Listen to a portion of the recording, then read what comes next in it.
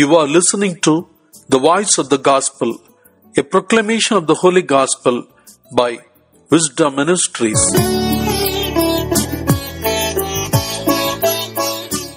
December 1st, Tuesday, the first week of Advent. Let's begin this day with the blessings of God. A reading from the Holy Gospel according to St. Luke chapter 10 verses 21 to 24. At that same hour, Jesus rejoiced in the Holy Spirit and said, I thank you, Father, Lord of heaven and earth, because you have hidden these things from the wise and the intelligent and have revealed them to infants. Yes, Father, for such was your gracious will. All things have been handed over to me by my Father, and no one knows who the Son is except the Father, or who the Father is except the Son, and anyone to whom the Son chooses to reveal him.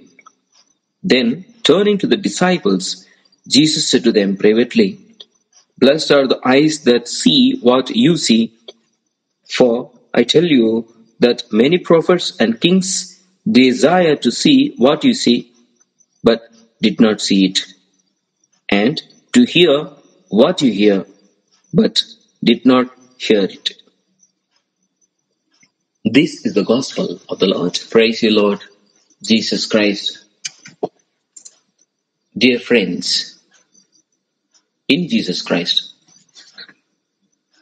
as Christmas and all it means approaches, the gospel reminds us of the tremendous privilege that has come to us through our knowing Jesus Christ.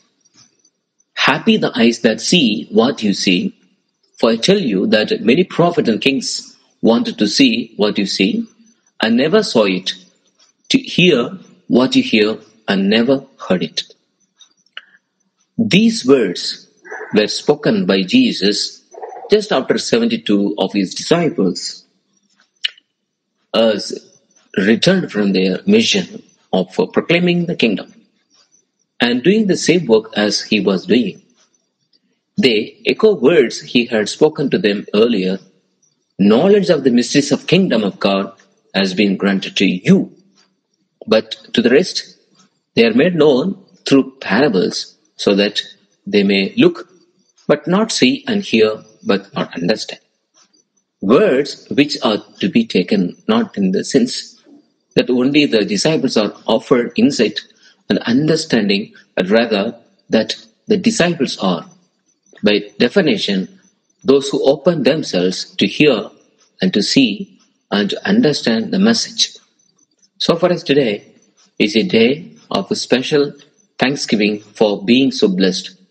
But with privilege comes responsibility. It is for us to see more clearly who Jesus really is and to have a deeper understanding. It is for us to see more clearly who Jesus really is. It is for us to listen ever more accurately to the Word of God, so that it really penetrates our consciousness and is absorbed into our very being. Amen. May God bless us.